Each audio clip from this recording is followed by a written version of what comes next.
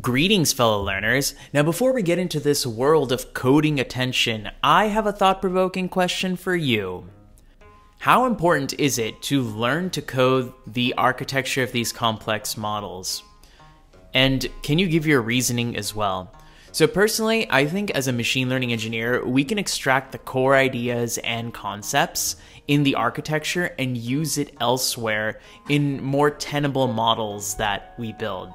And I think looking at the code really brings a concrete picture in your head about the implementation too. And hence, I think videos like this that show code of an entire architecture can be pretty valuable. But that's just my opinion. Please let me know your opinion down in the comments below, and I'd love to hear your thoughts.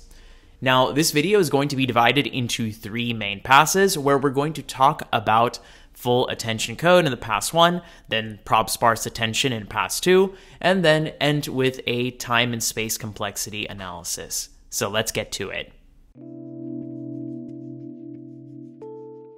This here is the code for the informer architecture, specifically for attention. So we have a class for full attention, and then we have a class for the prob sparse attention. So what I'm going to do with this first pass is we're going to talk about this entire architecture of attention in 3 levels.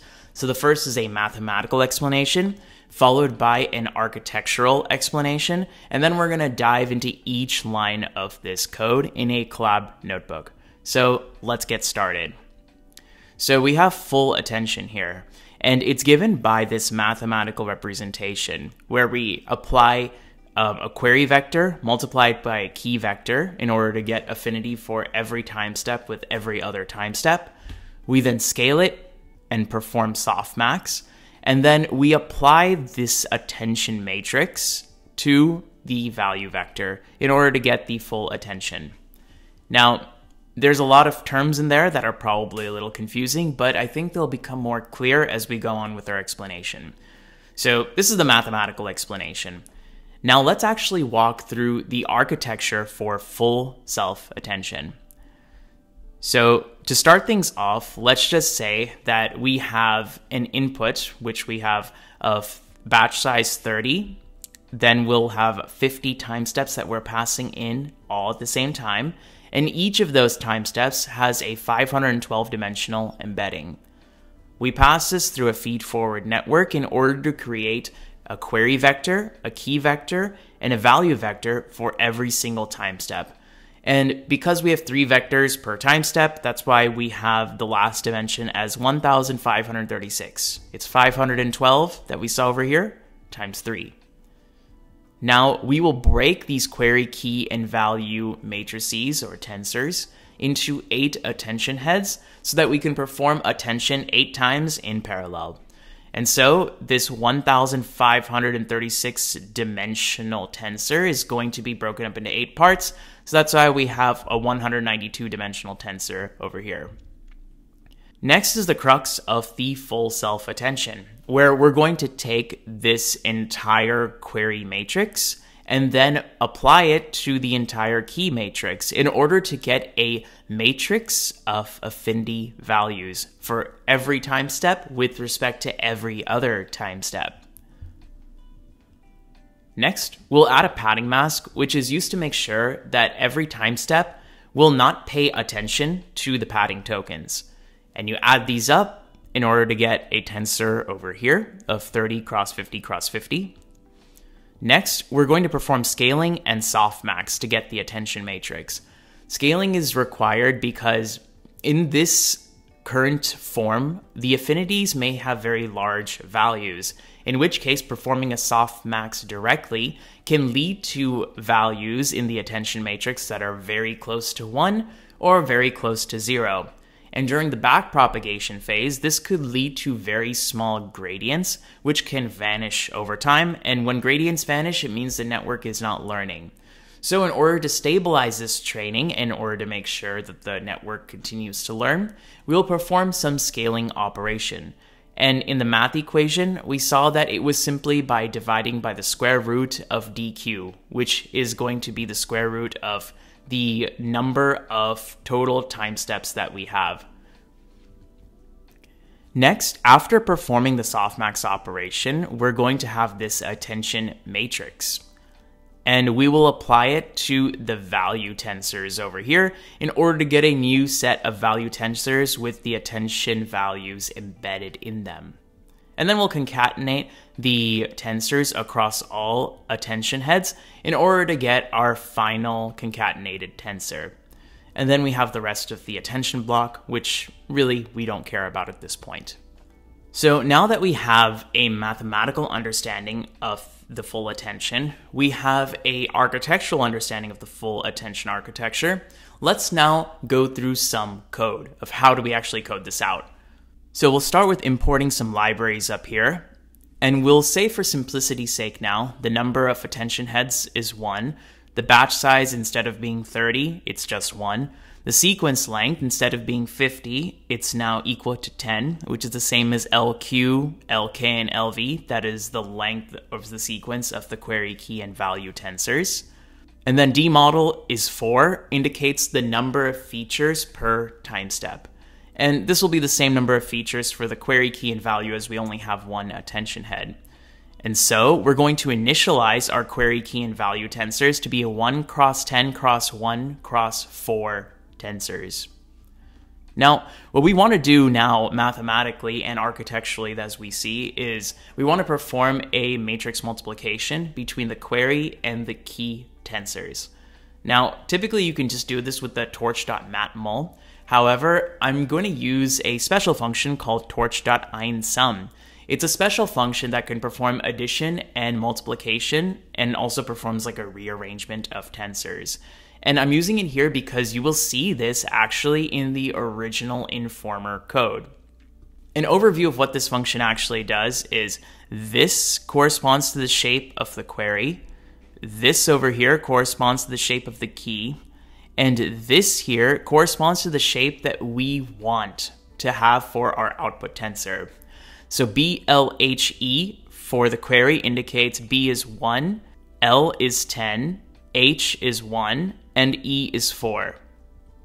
Next is again for K, it's BSHE. The B is 1, S is 10, H is 1, and E is 4. And if we want to perform this multiplication, we get an output of BHLS, which is going to be 1 cross 1 cross 10 cross 10. This effectively means that for every item in the sequence, size 10, we are getting some affinity values also of size 10. And this matrix now looks kind of like this. So each element corresponds to the affinity of a query I with key j, and the matrix multiplication requires, in this case, it's going to be 4 multiplications along with 3 additions for every single one of these spots. And so this operation over here will be performed in the order of LQ times LK in terms of space complexity as well as time complexity. And so it is quadratic in terms of the input. Now this line of code over here is the equivalent of what we could have performed instead of using torch.einsum. We could have just used a torch.matmul, where we take the query vector as well as the key vector and perform a squeeze operation. This squeeze operation is going to remove all dimensions which have a value of just 1. So for example, in this case, the 1 cross 10 cross 1 cross 4 tensor with the squeeze operation would have been 10 cross 4. And so we would have had the equivalent scores that we saw just up here.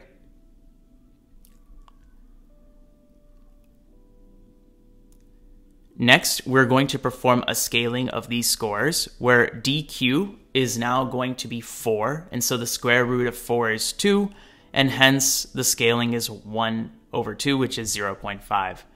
Now we could perform scaling. Then once again, we would apply the softmax operation over here. So we have our scaled scores, we apply the softmax, and the dim equals -1 indicates that we want to perform the softmax along the final dimension. That is, in this case, we know that this is a tensor of 1 cross 1 cross 10 cross 10. We want to perform the softmax on that 10 dimension. So the sum of all of these values over here is going to be 1. Sum of these values is going to be 1, and so on. And that's exactly what we see over here. Next, we're going to compute a new value tensor by applying the attention matrix with the original value matrix.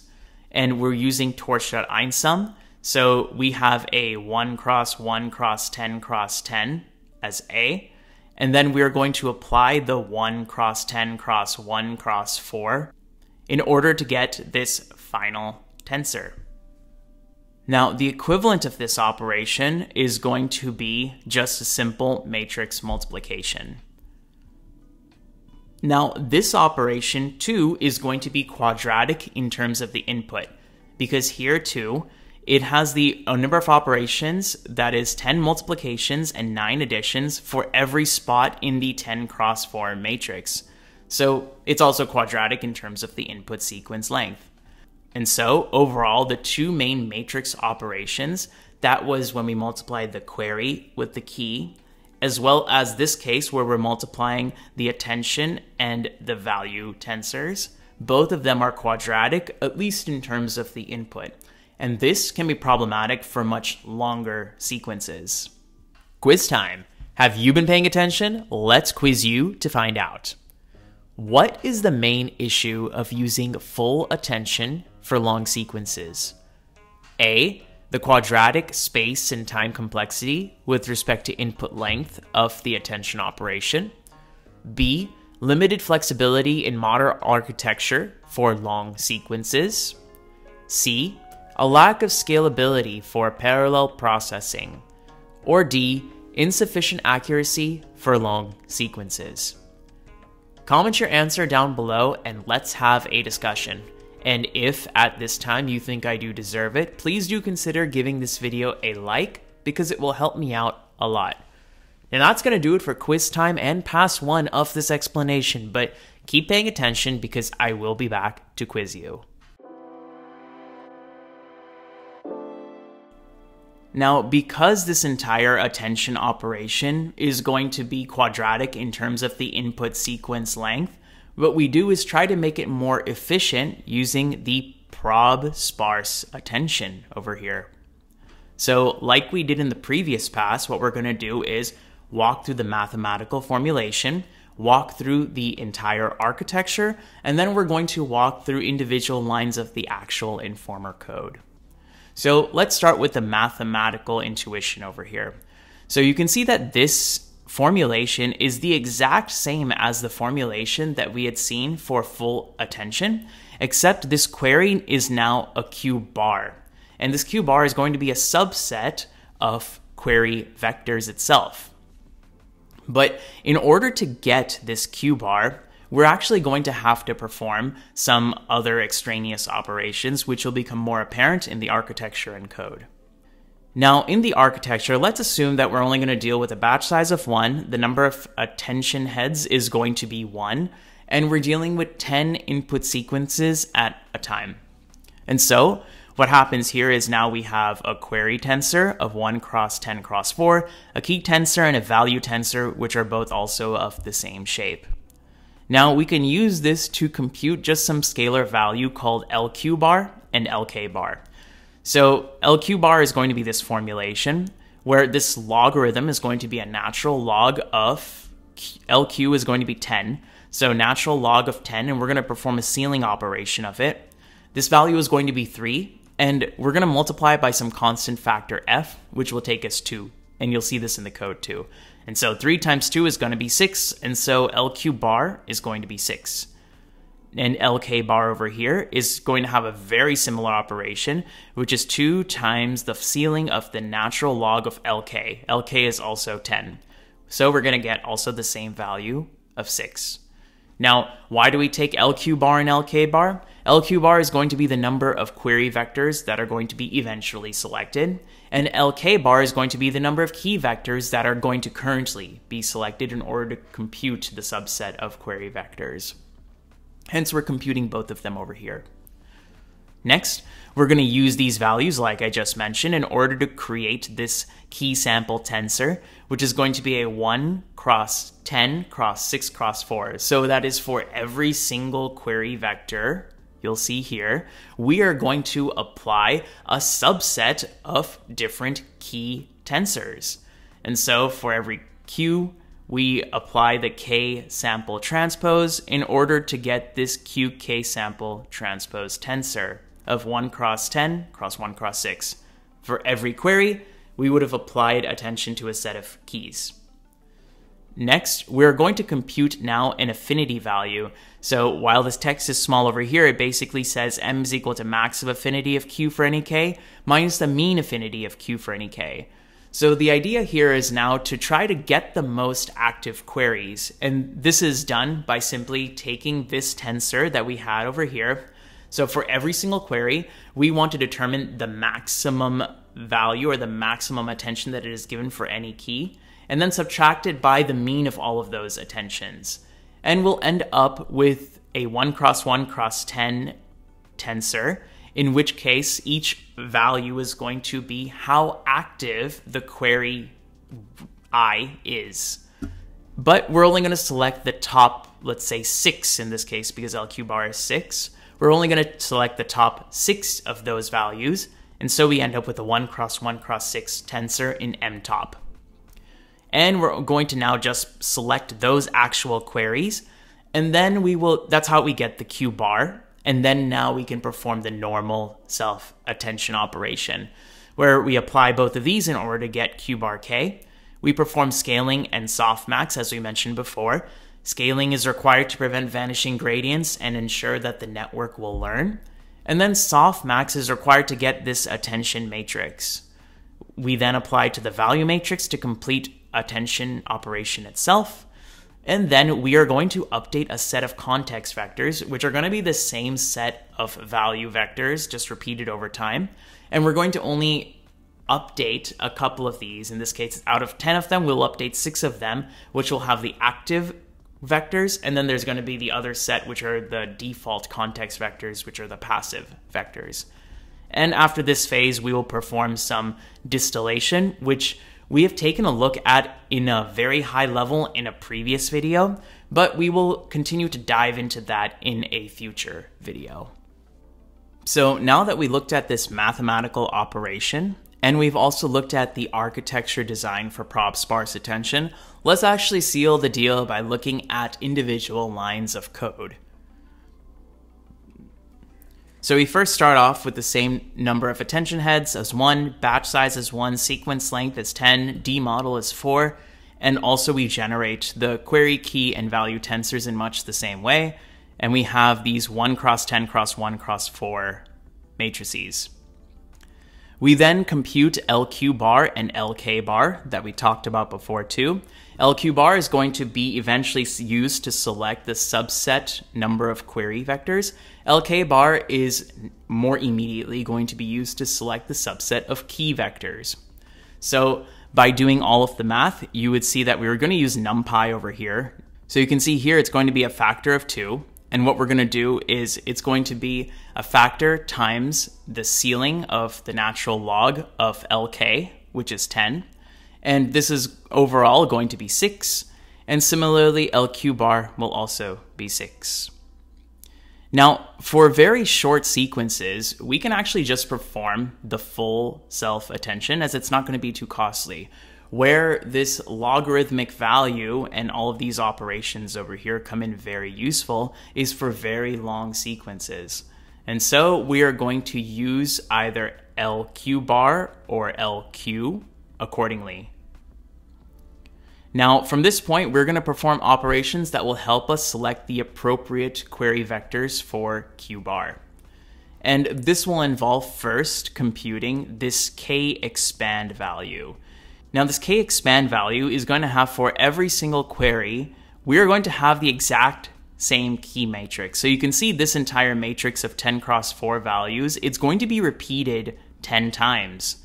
For every single query, we're going to have each of these, which is going to be a single key. and we're going to have like all these keys that are applied. Now, from a code perspective, you'll see unsqueeze is going to be used. Unsqueeze is used to add a dimension, whereas expand is going to be used to kind of reshape these values into the batch size, cross number of heads, cross LQ, which is 10, cross LK, which is 10, cross E, which is going to be the embedding size of 4. And hence we have this tensor.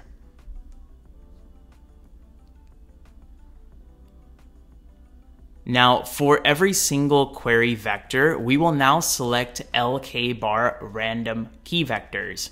And this we're going to be storing in the variable index sample. So let's just take this first line to illustrate the example. You could see the first item over here is going to be 4. This means that for the first query, we're going to select 6 key values.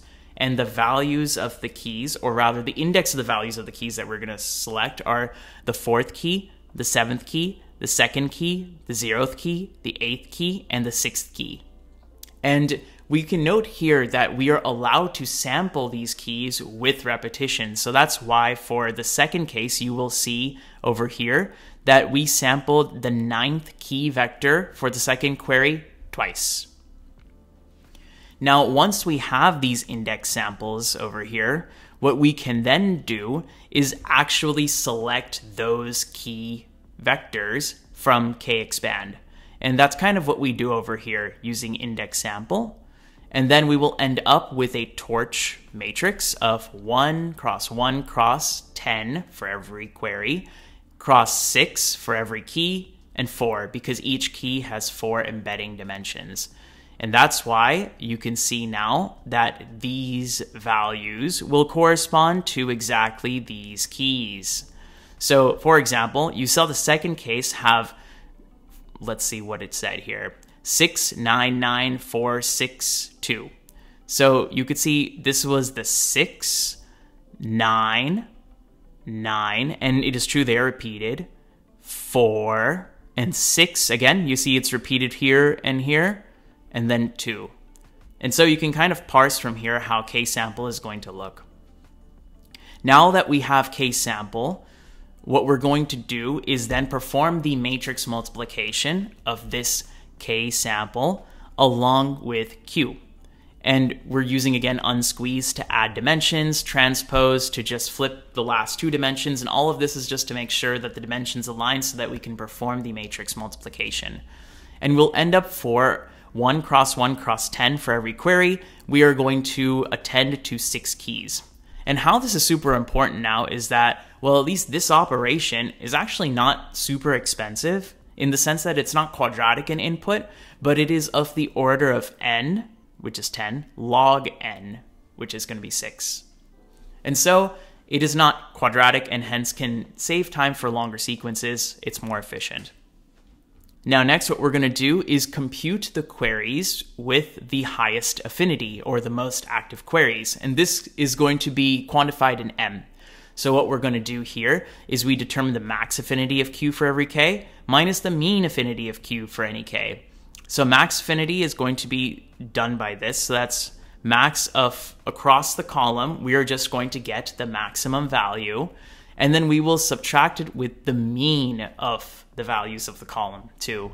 Or rather, it's going to be the sum divided by LK. So it's not truly the mean, but it is the mean in a sense. So what this actually looks like is this value. So this first value, 1.4107, you can see how we computed that. Let's look at the max value up here. So the max value for this specific query, the maximum is 1.7698. And if you compute the sum of all of these and divide it by 10, which is LK, you're going to get 0.391. And if you subtract 1.7698 minus 0.3591, you're going to get 1.4107, which is exactly the value that you see here. And so you can see that it kind of mathematically checks out. Now, what we want to do here is extract the index of the queries that are the highest. In this case, you can see that we are going to extract the top LQ bar queries. And these are the index of the queries that are the largest. And so we end up with mtop as 1 cross 1 cross 6. But we want to actually get the query values, and so we call this q bar. We will extract those most active query values, and these are the 6 most active query values. Next, we will now use these active queries in q bar, and then we're going to multiply it with the entire key matrix, as you see in the mathematical formulation above, in order to get a matrix of affinity values. Now, this operation is also super interesting because now we are applying a matrix multiplication, which is not necessarily quadratic, but it's going to be of the order of n, which is going to be k, log n, that's q bar. So it's not order of n squared, it's order of n log n. And so this is a more efficient matrix multiplication, even for longer sequential inputs. Now we apply a scaling operation in order to make sure that we don't see vanishing gradients and training is stable. And then we will compute the attention matrices such that the sum of all of these values in a row is going to be 1. And then now what we want to do is compute the context vector. So first we'll take our value tensor. This was the original value tensor when we were computing the query key and value way back in the beginning. We are then just going to compute the mean of all of these values across the last but one dimension, which is going to be across this 10 dimensions. So we're going to compute the mean of all of these values in this column, mean of all the values in this column, mean of all the values in this column, and mean of all the values in this column, and you'll get this tensor over here of just 4 values. And we will simply repeat this 10 times in order to get, this is going to be our context value vector. Now, it's only a subset of these are actually going to be updated though, because that's all the active query vectors that we have. And so what we're going to do is which of the ones that are updated, it's going to be the ones that are defined in mtop, the top 6 active values. And you can see that which are the ones that are updated, it's going to be index 1, index 3, index 4, index 6, index 7, and index 9, which kind of matches exactly what mtop says, right? You see that 1, 3, 4, 6, 7, and 9 are here, and we updated it accordingly with the attention cross value matrix values. And so overall, this will have 6 active vectors and 4 more passive vectors. And then this is then taken as an output, which we then pass into the distillation operation that will happen in the next phase, and we're going to discuss that in a future video. Quiz time. It's that time of video again. Have you been paying attention? Let's quiz you to find out. How does prob sparse attention help over full self-attention? A. It ensures the context vectors are overridden. B. It never multiplies the full query and full key matrices together. C. It uses a distillation strategy to reduce queries and keys. Or D. It chooses batch normalization and pooling to select active queries.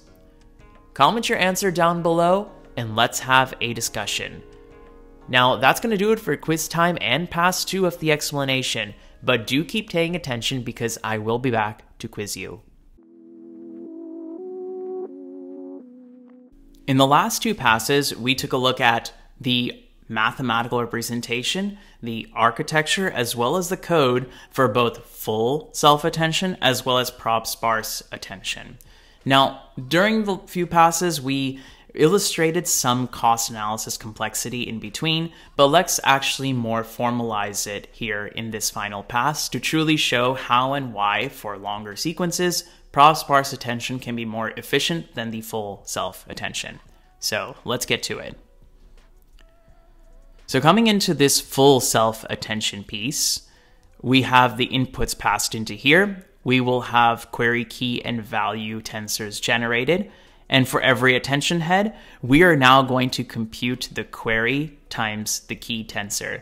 Now, this operation is going to be the full inputs cross the full inputs. And so we will see that it will be of the order of LQ, the length of the query tensor, which is going to be the sequence length, times length of the key tensor, which will also be the sequence length. Next, we're just going to perform the adding of a padding mask, which, because there is going to be LQ cross LK values, it's going to be order of LQ cross LK. The softmax operation, for the same reason, because we have LQ cross LK values, it's going to be order of LQ.LK.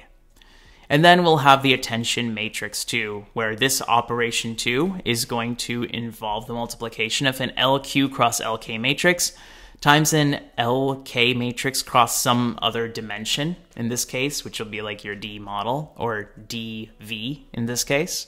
And at least if we just consider the inputs, it's going to be an order of operation of O of LQ cross LK. And so if you add all of these up for this entire full attention operation for space complexity and time complexity, you'll get order of 4LQ/LK. And we already know that LQ and LK are both the sequence length L. And so the order of time complexity and space complexity is going to be O of L squared. So it's going to be quadratic in terms of the input, which can make it problematic for much longer sequences. Now, in order to deal with this, in comes prob sparse attention. And let's see how we can actually generate this math. So we have the query key and value tensors here, for which we will sample these key tensors, and then we will perform an operation of multiplication with the query tensors.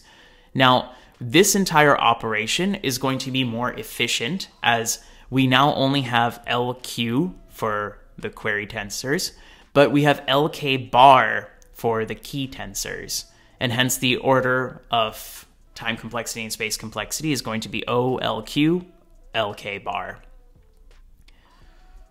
Next, we're going to compute which queries are going to be the most active queries. And this operation requires us to compute the maximum of Q for any K minus the mean of Q for any K. And if you kind of look at how that's done, the maximum affinity involves taking the max of all of the values in a specific row, but it's only like LK bar values. And the mean affinity involves taking also the mean across LK bar values. And hence we will get O of LQ times LK bar as the total operation time and space complexity.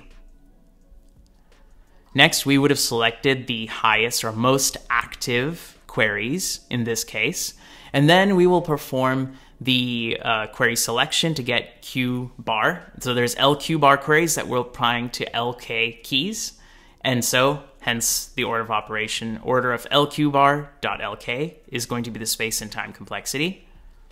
And then it's the same for scaling and softmax because we have the same values. And we also need to apply the attention for every single value vector. And so this is going to be for the selected queries, LQ bar, we would have LK values or LV values in this case, but LV is LK. Next, we're going to use these now active queries or active vectors to update the context vectors. And that's going to be just a simple operation of the order of number of keys itself. Now, if we take all of these values and then try to add them all up in order to compute some complexity analysis over here, you will see that you'll get 2 LQ LK bar plus 4 LQ bar LK plus LK, and L is going to be the sequence length. And you know LQ bar and LK are some order of log L. And so if you kind of plug those values in, you will get the total time and space complexity to be O of L log L, which is more efficient than the quadratic complexity that we saw for full self-attention. And hence this prob sparse attention, it can be a more efficient way to compute attention and perform attention for much longer sequences. And I hope that's pretty clear here. Quiz time. This is going to be a fun one. How do time and space complexity change with respect to input sequence length from full self-attention to prob sparse attention? A, order of n squared to order of log n. B, order of n squared to order of n log n. C, order of n log n to order of n squared. Or D, order of log n to order of n squared. Comment your answer down below and let's have a discussion. And if at this time you think I do deserve it, please do consider giving this video a like because it will help me out a lot. Now that's going to do it for quiz time and pass 3 of this explanation, but before we go, let's generate a summary. The traditional transformer uses self-attention, but this can be inefficient in time and space complexity for long sequences. This is because the core of the attention operation requires applying every time step to every other, making the operation quadratic in space and time complexity with respect to the input sequence length. To deal with this, the informer uses prob sparse attention. And as we have seen in code, prob sparse attention can efficiently perform the attention operation in O of n log n time and space. And that's all that we have for today. Now, to understand more about the informer architecture itself, I have a video right over here that you can click on to check it out. But thank you all so much for watching, and if you do like what you saw today and you think I do deserve it, please do consider giving this video a like, subscribe for more videos, and I will see you in the next one. Bye-bye.